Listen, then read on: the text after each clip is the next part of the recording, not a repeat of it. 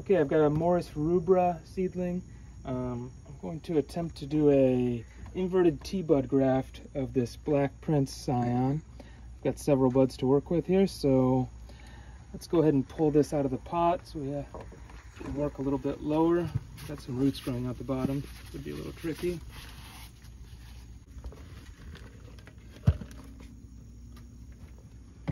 This is a pretty small diameter to try and do the inverted T-bud, but we're going to give it a shot, see what happens. Let's go as low as we can here.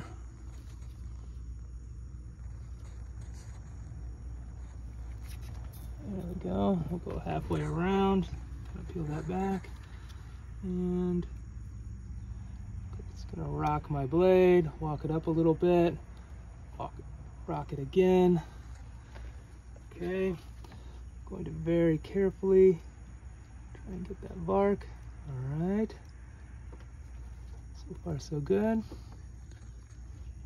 Very gently get underneath that bark. Okay, so far so good. So we're going to take a bud here off the scion. I think we'll do this one right here. And for this one, I'm going to remove the wood because it's such a small rootstock. There we go, the cut about a little more than halfway. We'll come in at a 45 and then just kind of rock up and let the wood split down towards that first cut. Oh my goodness.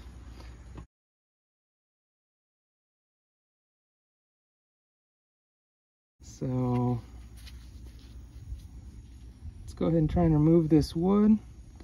So just very gently, and careful not to damage the bud on the other side. But very gently get between the bark and the wood. And there we go. Popped right out. Not to touch that too much.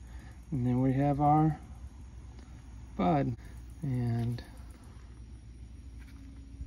all right. Okay.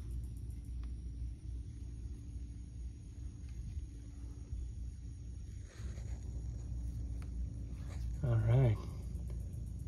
I can slide that up. Pops right in there. All right.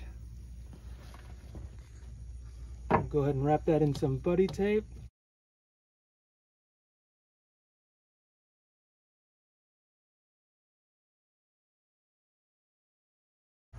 And then just to hold everything tight, I'll put a couple zip ties.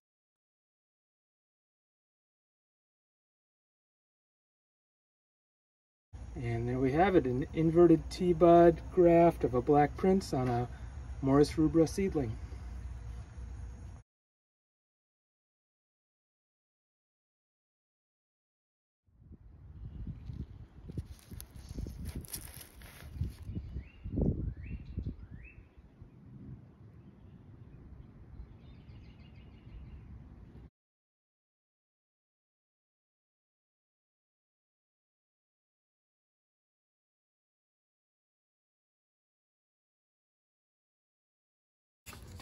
That should keep it from restricting the growth.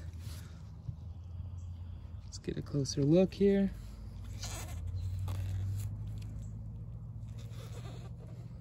All right, we'll check back in a couple weeks.